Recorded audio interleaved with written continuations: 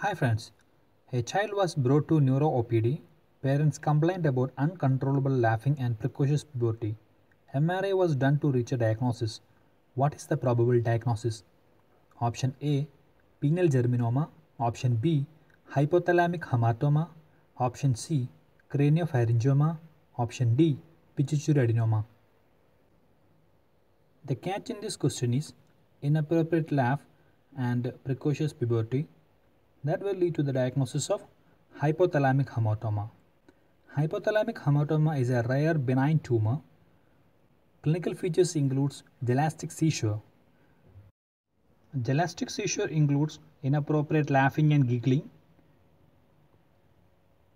Other features include developmental delay and precocious puberty. Diagnosis is by doing MRI scan.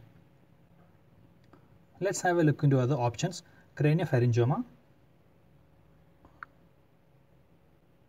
Craniopharyngioma is a brain tumor developed from the pituitary embryonic tissue, that's the Rathke's pouch.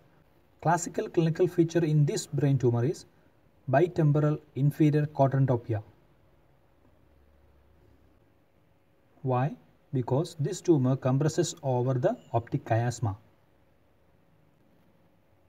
The other option, pituitary germinoma, it is the most common intracranial germinomas, or it is the most common extragonadal seminomas. Usually pituitary germinomas are presented with hydrocephalus. Another option was pituitary adenoma. It is the most common tumor in the pituitary. Pituitary adenoma is presented in syndrome called MEN1 syndrome. Clinical features of pituitary adenoma depends upon the type of the cell that is involved. Lactotropes and somatotropes are the acidophilic cells. If lactotrope is involved, there will be increased prolactin. If somatotrope is involved, there will be increased growth hormone. Thyrotroph, corticotroph and gonadotropes are basophils, and if the thyrotroph is involved, there will be increase in the thyroid hormones. Corticotroph is involved, that lead to Cushing's syndrome.